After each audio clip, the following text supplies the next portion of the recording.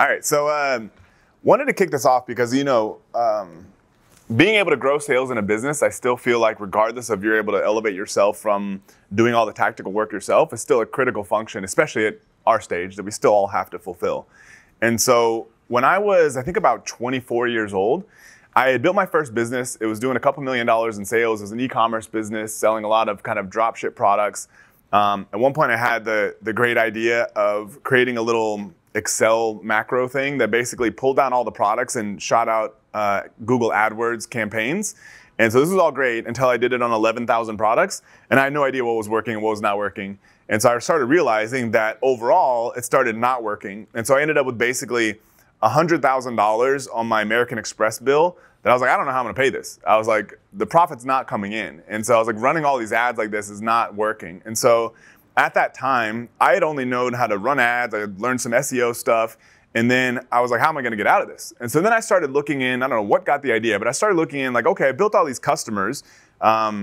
How do I get them to buy more stuff that doesn't cost me any money? I don't have to spend money on ads. So that kind of led me down a rabbit hole of copywriting. Then I went to like internet marketing stuff where they talked about funnels and landing pages and all that kind of stuff.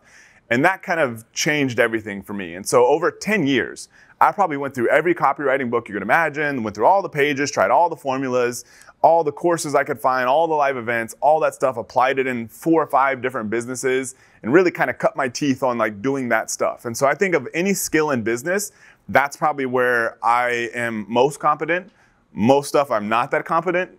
Managing people, anything like that is not my specialty. But in terms of taking a business and wherever it's at now and finding a critical path to grow sales, that's where I think I can do that pretty well. And so I want to kind of cover what I think are the 3 most important tools for everyone to be able to do that in your business so you can unlock sales growth. And I know a lot of people in here, we're going to talk about some Amazon stuff and that, but after we kind of got the feedback on the Typeforms, I modified a little bit of this presentation to make it more focused on, because a lot of people are like, how do I improve my funnels? How do I get I know you want to get your Facebook ads working better. How do I get my pages converting better? So we can do a lot of that stuff in hot seats, but you're going to get some of the underlying principles in this presentation. So this is not that important right now. This is a work in progress, but trying to build out this framework from how do I go from like a person who's running a business as a CEO that the business is doing well, but it's kind of like, I'm not 100% comfortable. It's not making me completely financially free. I don't feel like I could walk away for a month and everything would be fine. Down to the bottom right, which is like, I can run almost an unlimited number of businesses because I'm not the person who has to run them if I don't want to.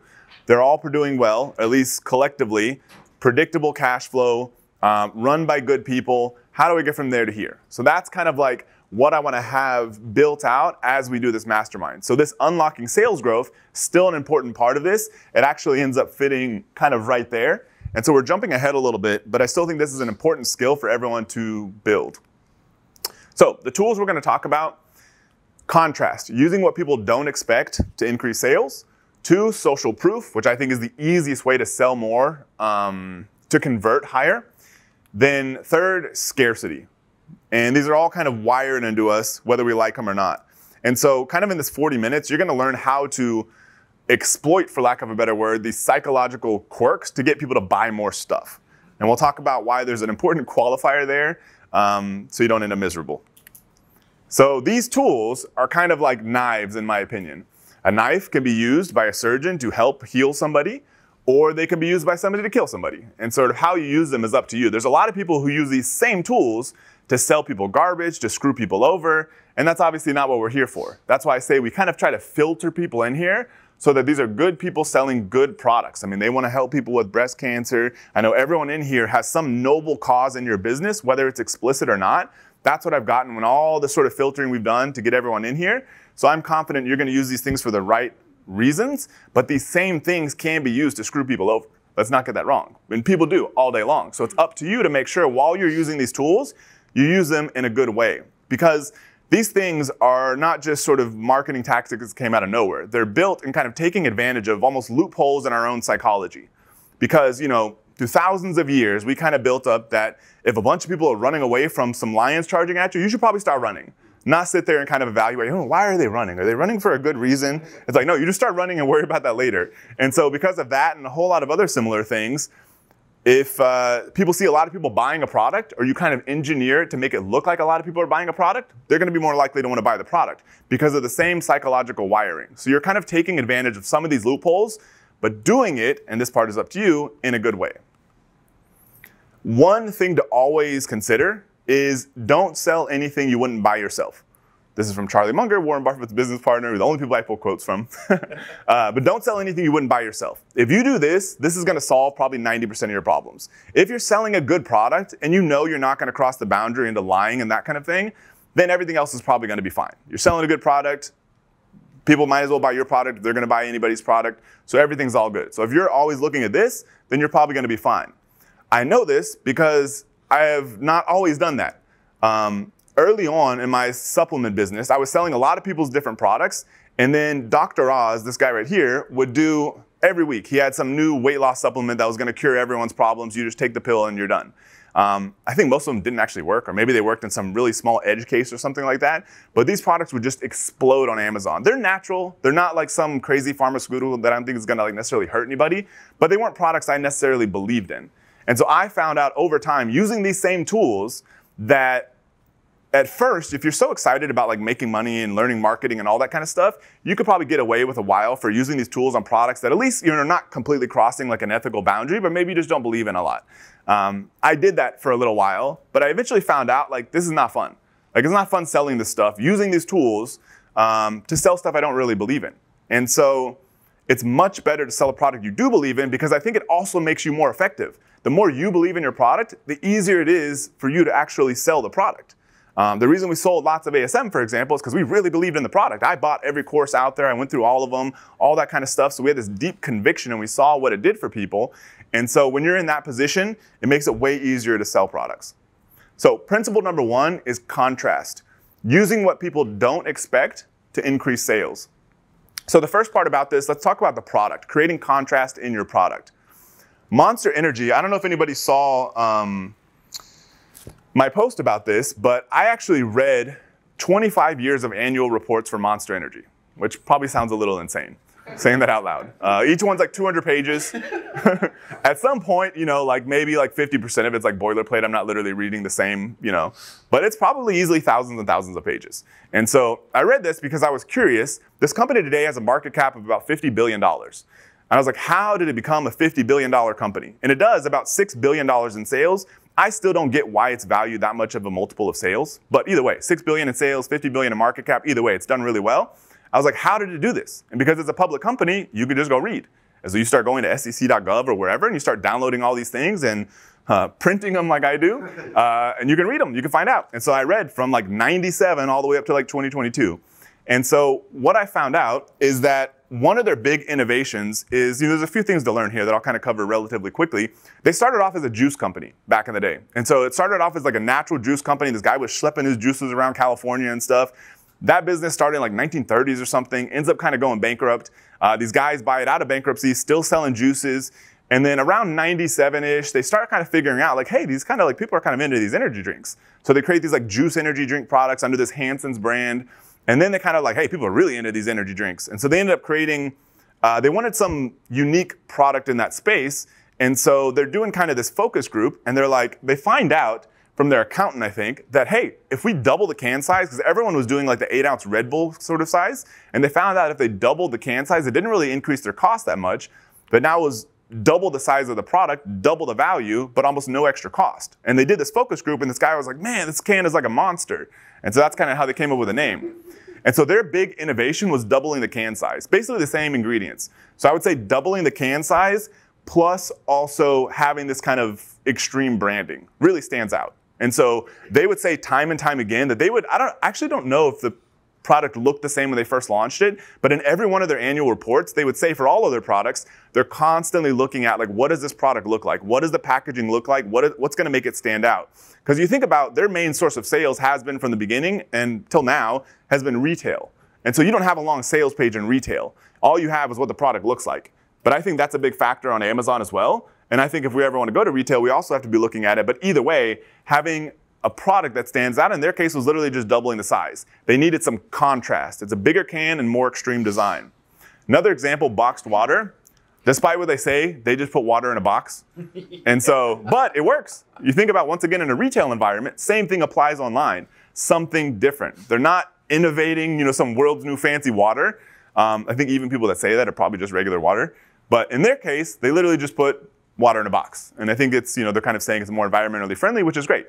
But also it just kind of stands out and makes it look different. So when you're thinking about your product, it's like, what are you going to do that's going to make it different than what everyone else is doing? Because if you're doing the same stuff, then it's probably not going to sell as well as it possibly could.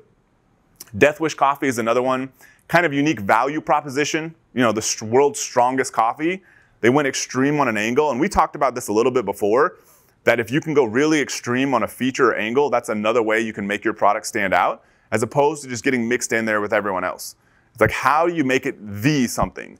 The strongest, the biggest, the smallest, the lightest, the highest quality, the most expensive. Any of those kind of factors is a way you can carve out a niche for almost any product out there. I've heard before from an investor, I haven't looked at this myself, but he's saying like Ferrari, they make tons and tons and tons of money, but they only sell, not that many cars per year, versus like a mass market brand like Toyota or Hyundai or whatever. Like, they make more money than them and they sell a limited number because they have this super expensive car. Doesn't mean we should all get in that sort of space, but that's the same way of looking at it. It's like, if you have something where you can make your product really stand out at the extreme on some feature set, that's another way to make the product stand out. This is a pan that I think Kylie's bought a couple of these. She's bought them for my mom's. And so they've done extremely well. They sell this pan for quite a bit more than other ones. And so for them, having this kind of unique design, I don't buy a lot of kitchen gear, but from what I know, most pans don't look like this. So it's a little bit more of a unique design. Their value proposition was basically going hard on the sort of the non-stick angle. And so creating a product inside of a generic space, most just kind of black pans that nobody's that excited about, they created this brand that's absolutely exploded by making it different. So it's like, anytime you look at your current products and you're like, why is this thing not selling as well as it could? It's usually not because you're not getting the right traffic or you're not buying traffic at the right place. It's usually because the product's not exciting enough. It's not different enough. It doesn't fill a niche in that space enough. And so that's the first thing to look at, is making sure you have a product that actually stands out. Life Boost for us, we've tried to make the packaging a little bit more unique than what other people do. I mean, one thing for us, does this red thing? Doesn't really show up on the screen. But you see how we have those little logos down there at the bottom? We've put more copy on our bag than I think most people do. Now, online, I think we can get away with this. If we go to retail, we may have to take some of that back a little bit for compliance and that sort of thing. But for now, we're like, hey, nobody put sales copy on the bag. We're going to put sales copy on the bag. Charles is also in love with these birds on the left and stuff, so he's insistent on having these birds. I'm less sold on the birds. But at least the branding and packaging and stuff looks somewhat different. But for us, the value proposition, I think, has probably been a bigger driver. Low acid, super clean coffee. We don't care about all these things that David knows about with tasting notes and this and that. That's not what it's about. It's not for those kind of people. It's for regular people who want really good coffee that's as clean as possible. Specifically, the most loyal sort of raving fan customers are the ones who want lower acidity coffee that's easy on their stomach. So that's kind of been our value proposition. So the first thing when it comes to contrast in your business is having a product that actually stands out. So a few ways to do that. Colors is an easy one. Using a unique color palette that's not going to blend in. Packaging, putting your product in a packaging that looks and feels different. A lot of cases, I feel like this is enough to win in almost any space. If other people are not doing this very well. If you take a packaging that maybe costs you $1 or $2, and you get a packaging that costs you like $3 or something, all of a sudden you've got this unique packaging that could possibly stand out amongst everyone else. Always something to look at. Ideally, you could do it for the same cost, but at least having a packaging that's somewhat different is not a bad way to go. Features, like I said, take an extreme stance on one feature or value, like Death Wish going extreme on making the coffee as strong as possible. I ordered some, it tastes terrible. I don't know how people drink that stuff, but maybe they just dump like cream and stuff in there and maybe it's fine, I don't know. Not for me. But it's for a lot of people. They sell a lot. It's good for them. Size, biggest, smallest, lightest, heaviest, kind of going back to the Monster, they literally double the can size. And that's not the only thing. You can't be like, oh yeah, now they do 16 ounce, I'm gonna do a 32 ounce energy drink, and all of a sudden I'm gonna crush it. It's like there's a lot more that goes into there, obviously, but that innovation early is sort of what kickstarted all their growth. Then they had to back it up with all the other good stuff, all the other branding and all that sort of things. But without that one piece, they would have had nothing that stood out. I mean, they already had energy drinks. They weren't working that well. They were doing okay, just because the whole energy drink market was lifting up. But as soon as they had this innovation, that's when their business exploded. Which is why, like them, for example, they were launching from 97 until now, they were launching at least 10 products a year, maybe up to 20. And some of those were variations. So they weren't all new products. Bigger size, higher can count, different flavors. And so they kind of took the stance early on. They never knew what was really going to hit. So they kind of almost like a machine were launching probably 10 products a year. But they were always self-funded. So it's not like they were raising a bunch of debt or putting themselves in some crazy financial situation. Sometimes they had more profits, sometimes they had less. Once they found their big winner, they almost didn't have enough use of the cash. They were spitting off so much cash. But to get there, they were launching probably like 10 products a year or so.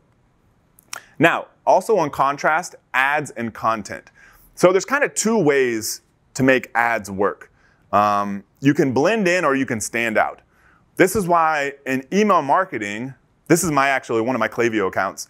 I always have an email template that looks like this, and I use it almost exclusively. I call it the Gmail lookalike super signatures. This thing I got from the internet marketing person is not really that important. The Gmail lookalike is the important part. I try to make my marketing email, because it comes from me. So if you're sending an email from your brand, this may not work as well. But if you use yourself, your name, like it's coming from a real person, I want that to look and feel like an email that's like a Gmail email. So when I design that email template, I'll sit there with a Gmail email open. I'll sit there with Klaviyo open. I'm like, how do I make this look as similar as possible? And so I push the unsubscribe down a little bit, nothing excessive. I still want people to be unsubscribed because I don't want to have email deliverability issues, but I don't want an unsubscribe button that's like blinking in orange, like staring at them in their face, because that doesn't look like a normal email. So it's still there, you can still access it, no problem. But more importantly, I make the formatting of the font as close as possible to Gmail. So this is blending in. So using in email marketing all the time. The other way that we're going to spend more time talking about is standing out. Two principles. If you can blend in and make it feel like a native ad, that works fine. But if you can also make it stand out, that's good too. What you don't want to do is get caught somewhere in the middle where it's just boring. This is Snoop Dogg. In case you didn't know. So back in the day, obviously very popular rapper. Everyone knows who Snoop Dogg is. If you wanted to be a popular rapper today, what should you do to stand out? I know a guy who figured it out. This is not an ethical guy. This is not a guy we want life lessons from, but he's done well in marketing. He went from nothing to like top of the charts. Today's rapper also went to jail after for things we don't need to talk about. But it's this guy. If you want to be a rapper in the 90s, you look like this. If you want to stand out today on social media, you look like this. Nobody has a colored grill. Nobody has rainbow hair. Not many people that are 17 are tattooing their face. But it's a way to stand out, and it worked. I mean, this guy posting on social media, calling out other rappers, stands out. And so he blew up. He made some bad ethical and life decisions. But beyond that, he really did well in terms of selling his actual music, which is not particularly that good in my opinion. And I like rap music. Another guy, Devin's favorite, he's a smart guy. Definitely knows his marketing, wrote a great book, a lot of good direct marketing stuff. If y'all want to pick it up, not a bad choice, $100 million offers. He's not doing videos in a dress like me. His viewership, I think, would tank a lot. But when this guy is sitting here spouting off, good marketing advice, good business advice, but he looks like a lumberjack, and a lot of times he has his nose strip on, because I guarantee you he's seen that those videos get a lot more views than if he's been clean shaven here and there. Those videos are not the ones you find if you just search them on social media, because these ones blow up. These guys are good at standing out on social media, and I think that's what you have to do. So this is a Dollar Shave Club. They ended up selling for $1 billion to Unilever 4 years after this ad went out. So this ad has 28 million views. These guys and the guys behind them, I think it's the Harmon brothers, very good at creating video creative. I'm not saying you have to go all the way there, but they created this sort of comedy sketch kind of video for a razor blade company, that the razor blades are probably the same as everyone else, despite what they say. But this ad stood out, very different than what everyone else had. So this thing works. This is a Snow teeth whitening brand that has done very well. Pretty much all of their ads that do well have some influencer people, usually, sometimes athletes or celebrities, whoever they're using, always have this glowing thing in their mouth, standing out. So it's rather than just somebody with a great smile saying, this thing whitened my teeth, they have this blue glowing thing sticking in their mouth, because this is going to stand out when you're scrolling on social media. Other people, I'm sure, are probably ripping it off now and stuff, but they were some of the first ones to really push that. And so that thing is going to stand out in your ads. And this is, for example, I pulled Oral-B.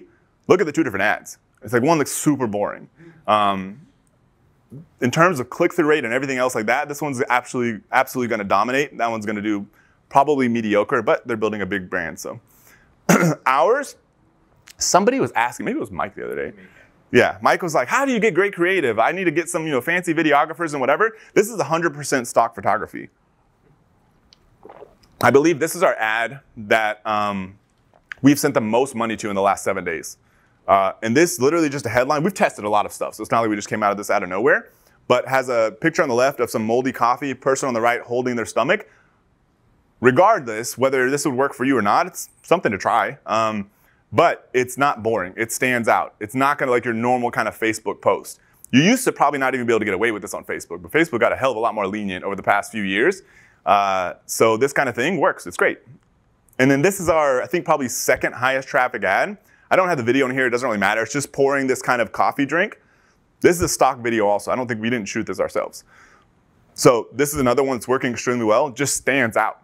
Close-up video of food, sort of taps into that primal sort of hunger. I like seeing food that tastes good and stuff. It may not be helping people with weight loss stuff, but either way, there's a stock video. You got a question? Yeah. Yeah, I have a question. Do you have the same person that does your ads takes care of the media of the ads? Yeah. So somebody. Yeah, good question. Yeah. So somebody asked that. So our only job for the ads is, this headline, by the way. I wrote this headline. We've never been able to beat this. This was in the first beginning of 2019. I wrote a bunch of ads and stuff. This headline, because this headline is another part of standing out. And so other than that, that's stayed the same. Our only job is to send him raw content. Meaning, like, if we do a product photo shoot, we send him those nice videos and photos and stuff. If we have customers that we get testimonials from, we send him those. Everything else he does. Because he needs to be able to iterate so fast, because we're spending a good amount of money on Facebook ads. So he needs to be able to iterate so fast that, to me, in my opinion, nobody in here owns a Facebook ad agency, right? Okay, I hope not. Is that if they're kind of telling you, like, oh, yeah, you need to create these finished sort of ads for us, finished little videos, finished little things, I probably wouldn't use them. Because if they're constantly going to be blaming you because you're not giving them stuff fast enough, they should be creating all that stuff themselves. Because they need to move so fast, create so many different options, because it's so cheap to test these things, that should be their job. So that is his job. So he'll create all these variations. I never gave him anything that looked anything like this. I had a couple ads at the beginning, but those are not the ones that ended up winning later on, other than the text part. This video, we found early on, because one of our early ads that was working really well was the same copy and stuff that I had written, but then it was like just a close-up picture of a piece of chocolate cake getting cut. And so that gave us ideas. The Dalgona coffee thing exploded on TikTok. These close-up little coffee videos of this delicious-looking coffee getting made, something similar to this. That blew up, so that gave us an idea. Hey, we should do these close-up videos of like little tasty-looking coffee drinks. So that was it, and he kind of ran with it. And he's tested probably hundreds of variations of that kind of thing. But he does all that stuff himself. And I think that's how it should be, because they need to move fast. And it's kind of like, with these agencies, like the more you can put the responsibility on them, I think the better. Because if they're constantly pointing fingers of like, oh, you didn't give me what I need, I think that's not a good position to be in, because it's never really clear. But it's like, if it's like 90% on them and you gave them the 10%, and then it's kind of like, hey, they're either doing good or not. So that was a very long-winded answer to your question. So I think the overall rule of this is don't be boring. My number one rule of advertising. This is my number one feedback, and I've given it feedback internally in the companies. Every person we've ever hired to do any social media stuff, this is me complaining to Callie, complaining to Mike, and then maybe sometimes I'll eventually tell them. But this is the thing where people always get wrong. It's like they create these ads, they're like, it doesn't work, but it looks like some boring corporate thing. I'm like, that's why it doesn't work. I was like, you don't need to do that. We don't own, $1 billion company where we have to check with like 17 layers of like legal people to approve anything. As long as it's good, it's like you're not breaking any rules, you're just doing something that stands out, then it's fine. If you were selling a weight loss supplement and you're doing like a before and after, I'd be a hell of a lot more careful. I'd look through Facebook ad policies, possibly talk with an attorney, but as long as you're not jumping into something that's like that extreme, then anything else that just stands out, kind of shocks people, is probably fine. So number one rule of advertising, don't be boring, because of that contrast principle. So principle number two, or tool number two, is social proof. You want to make buying from you the normal thing for people to do. So this is a video actually I have to play. Let's see, I think it's gonna open a new tab here. I tested this yesterday.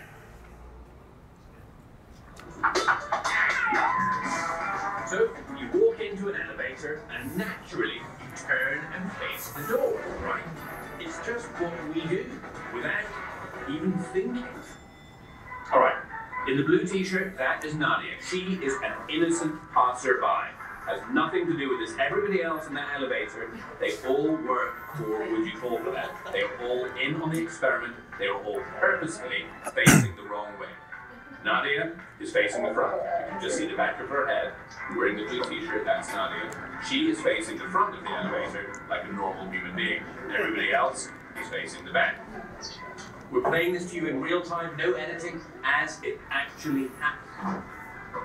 Okay, floor 2. Rebecca gets off, Emily gets on, she also works for us.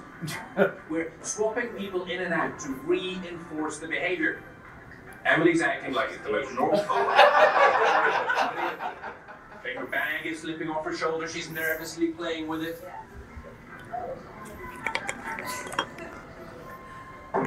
Nadia's now halfway round. Go further. Emily gets off, Mike gets on. Again, Mike works for the show. Presses his button, faces the back like it's the most normal thing in the world, like he does it every day. Nadia is really feeling the pressure right now. I'm not going to see anyone else. She's got to make some small talk. He was in celebrity rehab, I think. She's looking towards the back of the elevator, because everybody else is. Floor 4. Fourth floor, Mike gets off. Lauren gets on. Lauren also works for us. She's in. Oh, and Nadia is on the fourth floor. Nadia has turned all the way around. She's looking at the back of the elevator. That is not normal human behavior. Nadia is looking at the back of the elevator purely because everybody else is. Okay, you've seen it in real time. Let's play that for you again in fast forward. Nadia, turning, turning, turning, turning, turn. So that is social proof in a nutshell. Even if people are doing something completely stupid, they'll follow it just if it's a normal thing to do. So I heard about the study, but never found the video till recently, but I find it like super interesting. So same thing, you know, Jaws movie scene, if a bunch of people are running out of the ocean, like in South Africa because there's a shark out there and Brandon's surfing, you're probably gonna run out of the ocean and worry about asking questions later. So, you know, it's basically doing something because a lot of other people are doing it. And so how do you build social proof? How do you engineer it into your business? Amazon reviews on Amazon is obviously more believable because it's a third-party platform. On your Shopify store, still very important because it's like, if a product has, you know, 1 review and it's like 2 stars versus like that Always Pan has like 30,000 reviews in their store, that's pretty good stars. You're like, they would have had to go really far to fake 30,000 reviews. Maybe they used ChatGPT and sort of popped them in there, but it's kind of at some point you're like, I don't 100% trust it, but I like pretty much trust it. And so in your Shopify store matters a lot. Social media profiles matters a lot. So getting raw reviews count, super important. Your bestsellers rank itself is a form of social proof. I think Miguel was saying it with the Amazon's Choice badge. That's what your sales are. Yeah, so that's another kind of form of social proof, kind of also third-party endorsement. Sales count. This is something that I find interesting because I think most of us don't do it well enough. We've done it off and on with Amazing. We've done it with Life Boost. You know, we kind of made a big deal when we sold our 1,000,000th bag. But if you add, because most of our orders are 3 bags. And so we could have said our, you know, 300,000th order or something like that, but 1,000,000th bag sounds better. It's more of a milestone. And so, I mean, in your case, selling supplements or anybody selling supplements, you could use something like, hey, we've had this many customers is one way, this many orders is another way. You could take the number of servings that you've sold, this many servings, obviously say something that's ethical, true and stuff, but yeah, I don't know if you would want to say like this many servings enjoyed or something because you don't know if they actually took them, but something along those lines where you have this massive number of people like, oh yeah, that's great. You know, now I'm on somebody else's landing page. I don't know if they've done that much. And so this is a thing we should all be sort of tracking these things and using them just as another third-party endorsement. Make it feel like they're not the first person to ever buy from you. It's kind of what you want to do. So using something like that is good. Types of reviews, and I'll go through some examples on our landing page, but varying the types You could literally have the same review from the same person, but one is written, if you get like a video testimonial, take that, make it written. Now you have a written version, now you have a video one. They're two different parts on the page. It just looks like more stuff, but it's also somebody's like not gonna watch the video or somebody's not gonna read, so it's totally fine. So the different types of social proof is good. Details, this is super important. You may wanna get approval before you use some of this stuff, but the more details you can add to reviews, the more believable they are. So you could say it's like, you know, random customer loves this product. Or you can have like, Mary loves this product. Or Mary C from Austin, Texas loves this product. Those all get more believable. And it really depends on your niche also, because if you have somebody that you know is like a doctor and you're selling a health product, that's gonna be even better review than just some random person. But having the more details regardless is still good. You know, the kind of ad trick that you've seen everyone do, you've seen it online, where they'll be like, what will they say? They'll say, oh, we've got a great deal for people in Texas or people in Austin. It's because they're geo-targeting you. That's also works, because you're like, oh, this person's like me. And so if there's any way you can engineer that, that's good. But if you're selling mass market online, may not really fit. To me, the good option there is just to vary the testimonials. So if you know that your business, like say for Life Boost, is like 60% female, 40% male, then we want to make sure we have testimonials from all of them. Or if we want to target a younger demographic, we're going to specifically, for that landing page, pull our reviews from people that look younger. But maybe still have some other ones mixed in there, because we may get other people visiting the page. But that's also important. People are going to believe reviews from people like them more than they will from just other random people. So engineering that's good also. Visibility, putting these things everywhere is a good idea. You almost can't have enough social proof. Ads, landing pages, product pages, checkout, follow-up emails. You almost cannot have enough of these throughout your entire funnel. Like I said, they always pan 32,000 reviews. We'll post these slides. I'll try to even remember to do it tonight. Just post them in the Facebook group. But y'all get them either way. So, but you want to take pictures, that's cool. So 32,000 reviews in their store. At some point, it's kind of like, this is probably pretty legit. This also indicates how much this product is sold.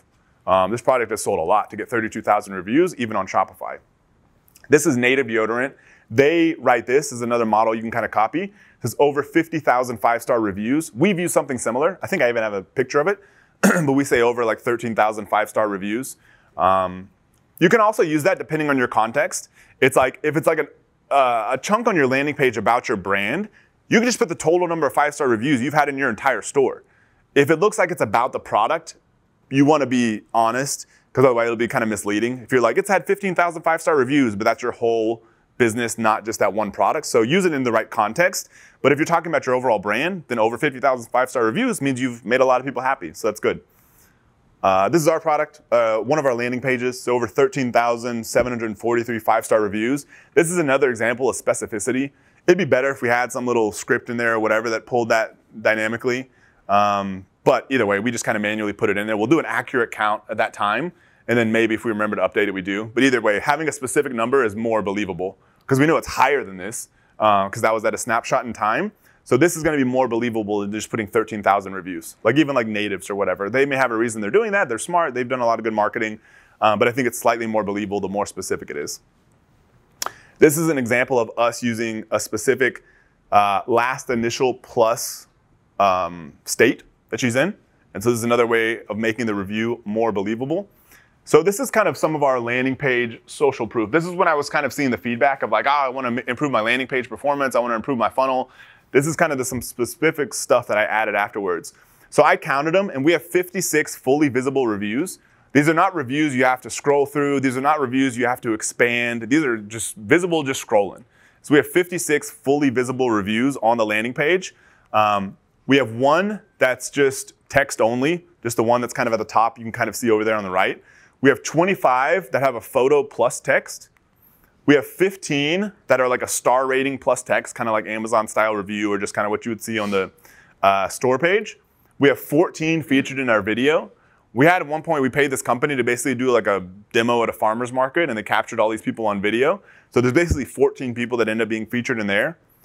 So that's kind of like the total number of reviews that we have on this landing page. I think that's a big reason, in addition to all the good copy and stuff, I think this is a big reason why this has worked. Because at some point, if you do all this stuff, if it's a product they actually want, which we talked about, if you drive home that you've got a ton of people that have been happy using it, And you have a guarantee that's kind of like, hey, if you try this out and you don't like it, we'll give you your money back. Why would somebody not buy it? Because at that point, there's no reason not to. And so that's what I think you're trying to engineer. That's why I say social proof is probably the most important and easiest way to make your landing page work better.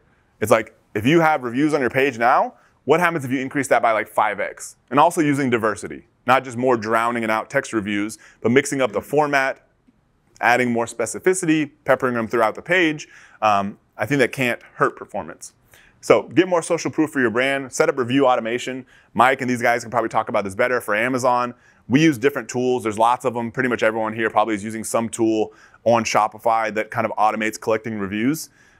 Friends and family, still not a bad way. If you got friends and family, you just want to like, how do I get photos? Like get some friends and family to use the product, get ones that are actually happy with the product, and get them for photos and maybe even videos. That's another way to like fill that bucket. If you get 5 of those, that's a good start, and then you can get them from people you don't know later on. Run contests. This is kind of a gray area. I'm okay with it. We've done it in our business where we'll kind of do a contest of like, hey, give us a review. We don't tell them obviously to write a 5-star or anything like that. Like give us a review, and the first 25 we'll give like a $100 Amazon gift card, or we'll give some extra points in our loyalty program or something like that.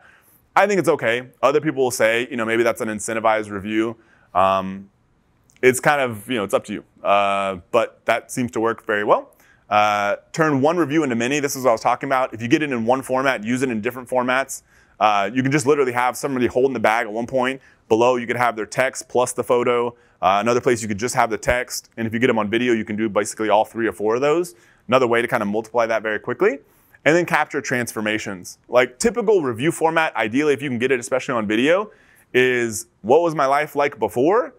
What was my experience using this product? And then what's my life like after? That basic transformation is kind of like, in a nutshell, what you want from reviews. So if you can capture that, that's great. So third tool is scarcity. Induce a primal fear that makes people act today rather than never. Because there's a good chance that if somebody doesn't buy from you today, they're never coming back. They're busy, they're doing other things, they're clicking on other people's ads. They may buy somebody else's competing product, who knows? So there's a big reason to try to capture them today. This is for Amazing Selling Machine. We used to do like 1 or 2 launches a year. The first day, we would get 30% of people to join.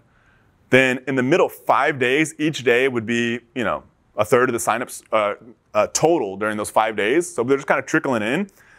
The last day, after we've been talking about this freaking thing for 2 or 3 weeks, put out all the videos, all the ads, all the webinars, all the affiliates, all the everything, people are like, oh, you know what I should do? I should sign up today. This is a great idea. It would all come on the last day, on the last 24 hours. There is so much. Was that you? Probably. Yeah, probably. Yeah. We would literally. Oh, except for this. Oh, that's right, yeah. Times have changed, But we would literally send an email. I think a lot of times doors would close at like 2 a.m. Because we would do it Pacific time. We were in Central. And so we would send an email at 1 a.m. And then we would track the sales to that 1 a.m. email. And there would be a disproportionate number of people to how many people that email is going out to. It's insane. And so what we learned from this, and I use this in every business, is that last piece of scarcity, if you're going to try to drive sales at anything with any bit of effort, maximize that scarcity towards the end. I'm trying to remember why the hell I have this photo in here. Yeah, so scarcity is basically sort of the fear that something's going to be taken away. We tend to, it's something called the endowment effect. There's something that we tend to value something more once we own it. Scarcity kind of works the same way. It's like as soon as you tell people like, hey, this deal is going to be taken away from you, then all of a sudden people kind of like freak out psychologically. Once again, kind of going back to our built-in wiring. So Amazon uses this all the time. And so they're obviously one of the biggest companies in the world. So anything we can learn from them is a good idea. We're definitely not smarter than Amazon. They're doing something right over there. So limited time deal, they're using this all the time. We should use the same kind of thing for our store as much as we can. Only 13 left in stock.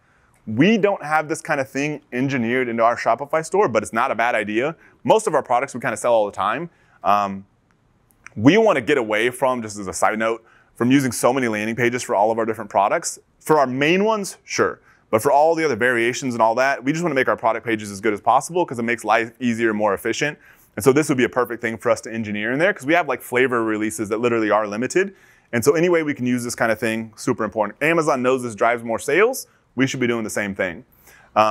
This is people waiting in line for the iPhone. Some people, I guess, apparently even paid homeless people $35 to wait in line to get their iPhones, which is insane. People wanted the phone as soon as it was being released. It's the same idea of scarcity. So this is something I talk with Mike about every time we have any promotion for anything, is we need to be able to answer why buy this thing now. Anytime we're ever doing any promotion, if we're going to send an email to customers to buy something, if we're going to have a landing page for customers to buy something, we need to be able to answer, why should I buy this thing today as opposed to tomorrow? If we can't answer that, we're probably going to miss out on a significant amount of sales. If we can answer that, then we're sort of ticking those boxes. When it comes to growing your business, there's a few boxes to tick. It's obviously like, if you're selling majority on Amazon, maximize that channel. If you think you've got products that can work on Shopify with sales funnels, all that kind of stuff, you got to tick all these boxes. All the sort of contrast, the scarcity, the social proof. We've talked before last time, and happy to get into it later if y'all want. Increasing average order value. As long as you're ticking all those boxes, and if it works, great. If it doesn't work, then maybe it's because you got to go back to the drawing board on the product or something, which is fine. But you got to tick all those boxes. Because I think if you do all this stuff, then you're good. You've covered like 90% of the sales you're going to get. I think if you're going too far beyond this, you're probably pushing ethical and sort of legal boundaries, which some people do, which I don't think we should. It's just not worth the risk. So these are the boxes you kind of have to tick. One of them is, why should I buy this thing now? A powerful scarcity word that we use is today. So you might be wondering, we run our landing page. We pretty much have unlimited stock on our main products. And so one way to kind of make people think, like, is this deal going to be available forever? Is this supply going to be available forever? Is to say, today you can get these bags at this discount. And we've tested different discounts, so this is not really dishonest, because if we could produce the same results at less of a discount, we would do that. We make more money. It's great.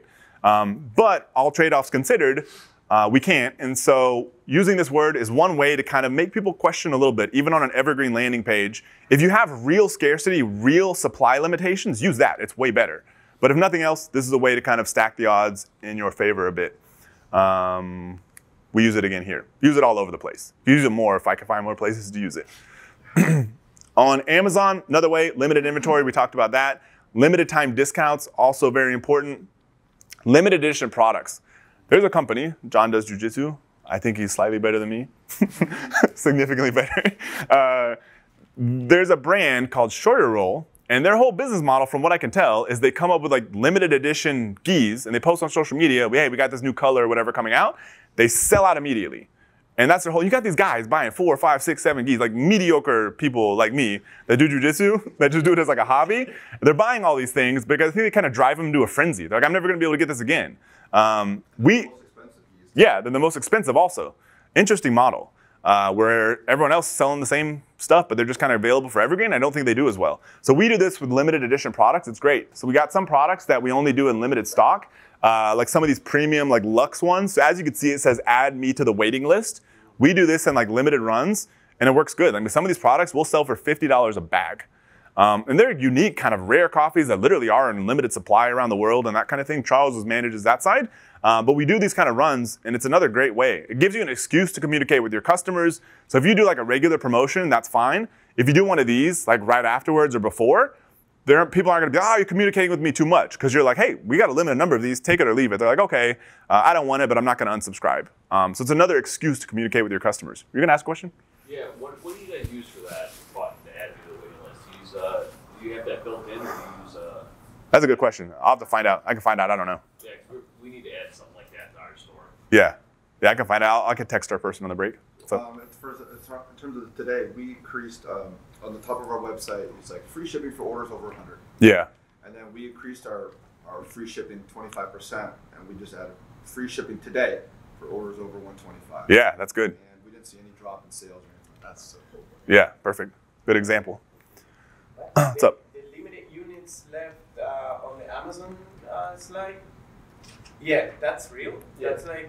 Yeah. It has to be. Below 20. Yeah. Okay. I mean, some people, like, I don't know, this is not me, but like Mike or somebody would know. It's like people were doing this thing where they would like reserve inventory, so it always looked like it was running out. That's probably not a good strategy. It doesn't work anymore. Yeah, Miguel says not a good idea, so don't do that. Next one. Easiest way to drive more sales, like I said, double down when a promotion is ending or if you're almost out of stock of something. Anytime you feel like you're almost out of stock of something and you want to move some extra units, let people know. Great way, because that scarcity is going to drive people that have been sitting on the fence or thinking about it, or they may think like, oh, they're almost out of stock. People must really like this product. I should give it a try. So anytime you have a promotion ending or you're almost out of stock, that's when it's time to double down, not let off.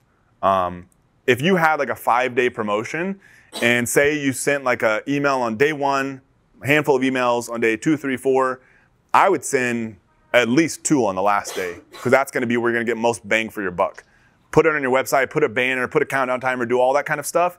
Anytime you have stock running out or when a promotion's ending, it's time to double down. So the tools we talked about: contrast, using what people don't expect to increase sales; social proof, make buying from you the normal thing for people to do; and scarcity, induce a primal fear that makes people act today rather than never. Want to reiterate? I guess this is from Spider-Man. I didn't realize that until I looked this up. Kind of corny. I'm not the biggest fan of Spider-Man, I guess, but I didn't before I looked it up. I knew the quote. That's what I was looking for. I was like, this is Spider-Man, really? So anyways. Yeah, it must have been Warren Buffett, yeah. But with great power comes great responsibility. And I absolutely believe this. I mean, like I said, I use this basically to get out of $100,000 in American Express credit card debt, because I learned how to communicate with people to get them to buy more stuff. I've used this to create lots of wealth. Used this to get you all here, whether you like it or not. But I've also used it for sometimes when I was just miserable, because I was selling stuff I didn't believe in, pushing the limit on some of that stuff, and that does not make me happy. That's not what I'm here for. So these tools can be used to change your life, can be used to change your customer's life, help a lot of people, all that sort of stuff. But you always got to think, like, would I buy this thing if I was on the other end? And that means your actual product. That also means the message and how you're marketing it and everything about your brand. And I think everyone sort of is in that position, but it's always a good reminder, because sometimes when you get these things working really well, natural tendency is wanting to push the limit. And so always keep that in mind, but these tools work, and thank you. Great.